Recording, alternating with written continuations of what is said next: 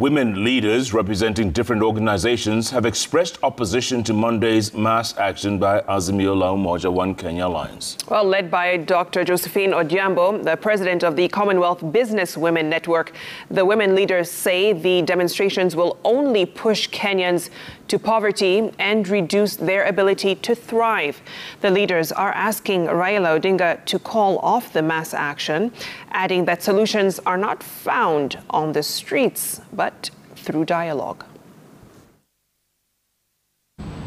So we, the women leaders here, and young people, I hope our young lady comes, the elders and Kenyan families, today are saying we seek rational solutions built on what has worked for the community of Kenyans in the past.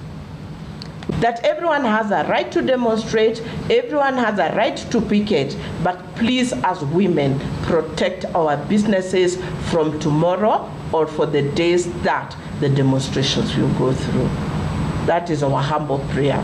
What are you telling that mother tomorrow who is not going to work and she has to feed her children?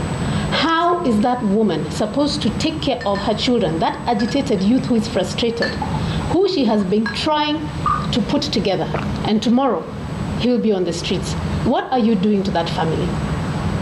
The fact of the matter is, all these disruptions are breaking the fabric of this society.